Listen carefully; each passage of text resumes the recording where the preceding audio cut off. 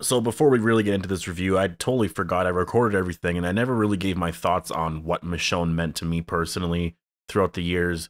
I remember when she was first introduced to the show. At this point, I don't even think I knew that the show was based off a comic, to be honest. I was just kind of a casual fan. I wasn't like a hardcore fan like I am right now. And when she was introduced, it was such a...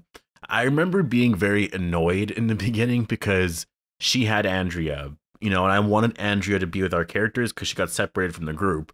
And then Andrea was with her the entire time. And I was like, oh, this is really annoying. I want them to come back to the prison. I want Andrea to be back with our group. And it just never really happened. I guess once it did happen before Andrea died. But I would say throughout season 3 and 4, Michonne really grew on me. I thought she was a badass the moment, she was on screen. Like immediately, I knew this was a really interesting character and I just wanted to see more from her. And I just can't believe how much she's grown over the years when you really look at everything and how much she's been through. I mean, she was essentially Daryl in the beginning, right? She was alone and she was just really great with that katana. She just killed zombies and she just roamed the earth, literally. But she actually found someone. She found Rick, she found Carl, she found Judith, and then obviously RJ. Like, she found a family. You saw how much she grew as a person throughout the years, and I can't believe this is her end already. This was her final episode. I remember when she first came on the show, and we're already at this point now. It's really sad, but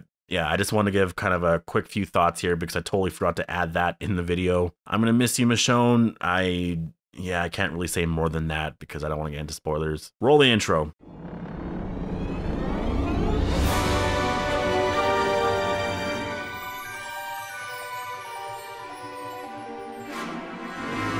Hey everyone, how's it going? Welcome back. So this is my review for Michonne's final episode of The Walking Dead, I guess the television series. I'm not going to get into it any more than that because I don't want to get into spoilers for people who haven't watched it yet, which I guess I should warn you that this will contain spoilers for tonight's episode. So if you haven't watched that and you don't want to be spoiled of what happens to Michonne and just all of that, make sure you don't watch this video and maybe definitely go watch the episode soon because I'm sure spoilers, all of that are going to be out there. But this review is definitely going to be very hard to do because a lot of things happened in tonight's episode that I really want to talk about more in depth, but if I did, it would be like an hour long, right? Like if I did a live stream talking about certain moments throughout the episode and really gave my thoughts on it and just talked about it with you guys and all that, that probably would do as well. In terms of trying to keep it within 10 minutes or whatever, I have to kind of skim through a lot of things, get my thoughts on it very quick. Overall, tonight's episode I thought was I think it's a masterpiece. I think they did a really good job with this episode. They did an excellent job with Michonne's goodbye, and I'm sad to see the character go. It didn't really hit me until like the last 10 minutes, I would say. Like personally, I never really found it that sad throughout the entire episode. I would say it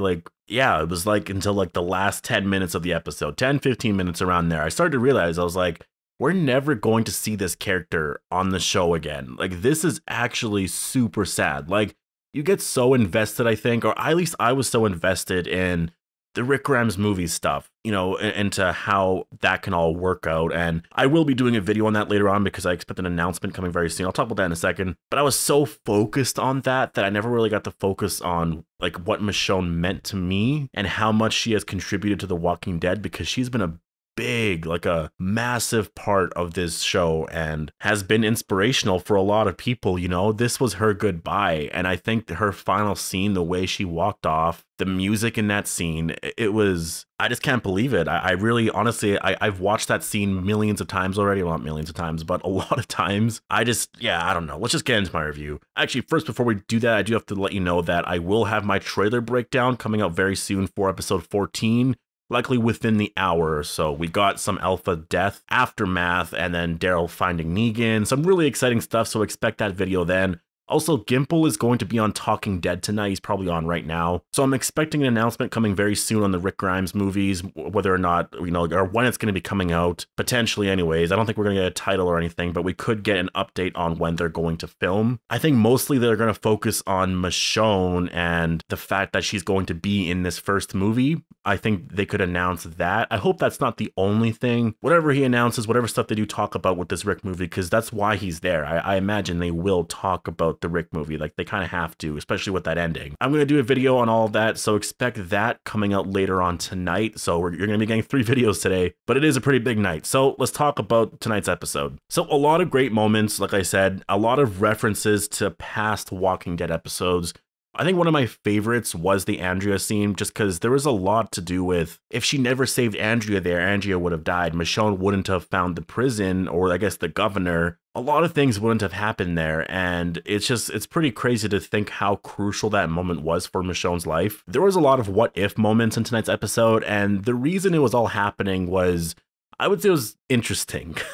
I don't really understand it personally, the choice to do the hallucinations in that way just because she was drugged. Like, I guess they wanted to do something different because with Rick, obviously he was wounded, like severely wounded, and so he kept passing out all the time, and then he would have these little dreams or whatever. He would see past characters like Herschel, Sasha, Shane, and stuff. So they wanted to do something different here with Michonne, and she was drugged here in this cell. She was tripping a lot, and so she just saw herself in these weird scenarios, like where she was on the other side against Rick. What I did like was the revelation that Michonne does blame herself for Rick, Carl, and Sadiq's death. I guess it's an easy prediction if you know the character, but it is sometimes hard to tell because the character is really strong. You kind of just forget about stuff like that, right? Like you just kind of move on with the story.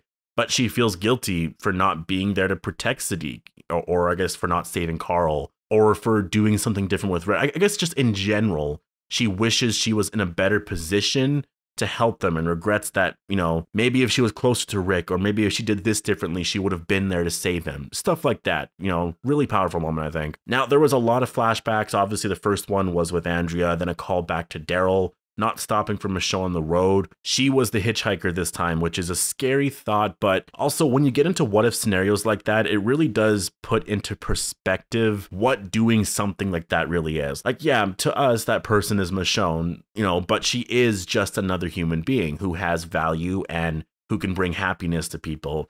And I think it just proves that in this apocalypse, everyone is a villain. You're really just selfish and you're trying to survive and will do anything to survive. I mean, if it means ignoring someone in need, so be it, you know, as long as I get to live another day sort of thing. So we didn't really think about it too much when the hitchhiker was this random person, but when it was Michonne, boy, that made us think. Also, Michonne became a savior. That was a lot of fun to see her on the other side during that. Because they ignored her on the road, at least I'm assuming that they're following like that story thread or whatever. She found Negan and joined the Saviors.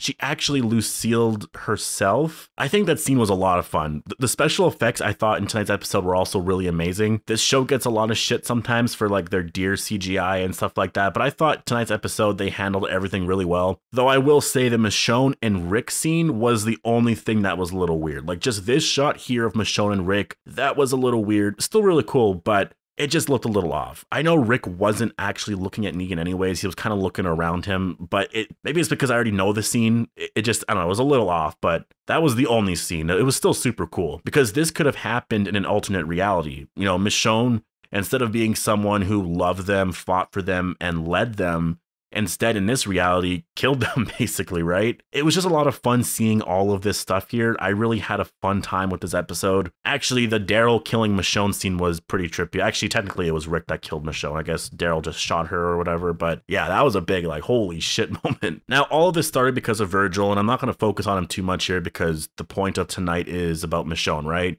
But it did factor in because he lied about the weapons and he got Michonne there to handle some of the people that he was keeping in that room. I mean, all of that I find a little weird. Really, all I care about with it, though, is that because of Virgil, Michonne found out Rick's alive. I really feel like Virgil in general is a forgettable character. I thought the actor was really great. I thought the performance was done really well. It's just, he didn't really bring much to anything. I think he made Michonne realize some stuff, but it was really, the point of it was for Michonne to find out that Rick was alive. And so we got all of that. He even stayed on the island afterwards. Like, maybe he'll be in the Rick movies at some point, but I don't really see it. I think that was just kind of the point of it. And that was the big reveal tonight. I'm so happy that that actually happened. Like, Michonne actually found out that Rick was alive. I've been saying that for like a year now. It's the only way that it can happen. It's literally the only way Michonne can leave the show. She wouldn't leave her kids. She just wouldn't. And if you kill her off, she's never going to find out that Rick survived. Like, you're kind of forced to do this storyline. And I love the moment when she found out that, or I guess she found his boots, right? She was about to leave and she was gathering her stuff. And then she came across Rick's boots and she just freaked out. She was like, where'd you get these? Because she hasn't seen those in forever. And then Virgil led her out to this boat that washed ashore, and she finds this cell phone with a picture of her and Judith scratched on the screen. On top of the picture, we also saw that he scratched his name, which confirms that Rick at some point was on this boat. How did he get on this boat? Did he go on the boat sometime before he died? No, obviously not. Michonne would know, right? Like, Rick was always around. So this had to have happened afterwards. This is why they couldn't find a body. Rick never died. So Michonne freaks out after all of this, and it just, everything makes sense to her. You know, she has to find him now. And I love this scene because it's so insane to think that Rick was on this boat. And this could be something that we see in the very opening minutes of the Rick Grimes movie. And I am going to talk about that later on because I think we got a lot of stuff that I think we know what the first 5-10 minutes roughly are going to be of the Rick movie. It's going to be everything that we've already know happens after Rick dies, but we just haven't seen yet. So Rick's going to end up on a boat somewhere and he's going to be sitting here on this chair or something like that. He's going to scratch this in there. I'm not exactly sure of obviously where he would have been and all that, but we can see the setup now. We can see what he's been doing for the last however many years. It's possible this boat washed up here, you know, years ago, because it has been 6 years, almost 7 years. When you add up all the months and the time between like the Whisper Pike moment, the time between season 9 and 10 and all that, it's almost been 7 years. So it's been quite a while. Now the Michonne and Judith scene, I mean, well, I don't, like, what can I say about that? You know, that it was hard to watch.